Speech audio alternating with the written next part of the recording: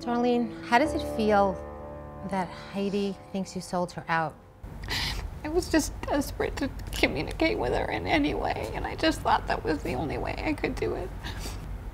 I would do anything to be able to take that back. I honestly felt like you ripped my heart out of my soul when I needed you so badly. I'm so sorry. I know and I don't want you to be responsible for my feelings. This is a good, healthy pain that I'm feeling. And this is part of the process because we haven't addressed this.